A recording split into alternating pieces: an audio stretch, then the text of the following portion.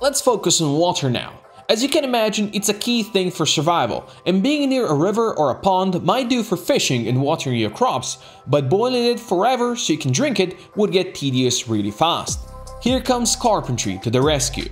At level 4 carpentry, you can build a small rain collector barrel, and at level 7, a big one.